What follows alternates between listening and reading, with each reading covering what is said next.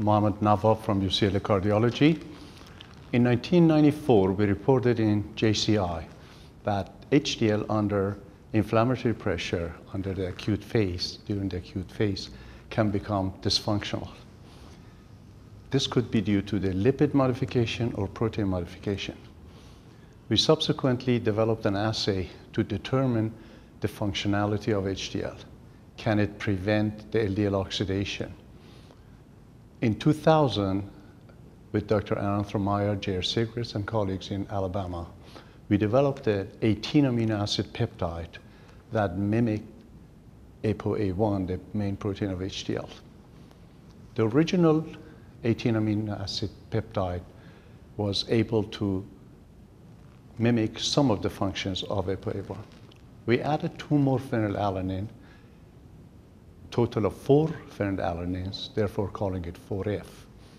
And preclinical studies were conducted, showed that lesion is reduced, inflammatory pressure is reduced, and from mouse models, we went to monkeys, African green, and repeated those experiments. And with Dr. Dan Rader at University of Pennsylvania, 150 patients with atherosclerosis, coronary artery disease, were given orally this 18 amino acid peptide 4F and published in JLR efficacy and lack of any adverse effects by the peptide. Subsequently, with Novartis, another 150 patients in the United States, Europe, Israel, and South Africa were placed on sub-Q or IV treatment of the peptide, and again, the lack of side effects was reported. At this time, we have expressed the peptide in edible plants such as tomato in order to be able to produce it large quantities with lower costs, and we have reported that. Interestingly, past 2 years, we have come to the realization that intestine plays a very important role in systemic inflammation.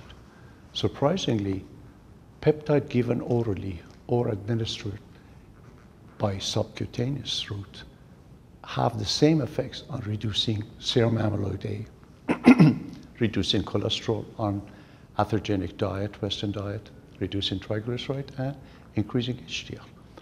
We think intestine is a very important site of the action of the peptide, and it could be that it's partially the microbiota of the intestine interacting with the intestinal cell that plays this role.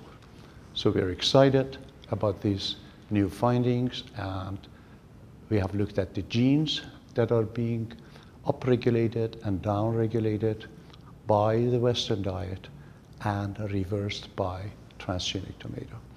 And we're looking forward to increasing the efficiency, the expression, and into other edible plants.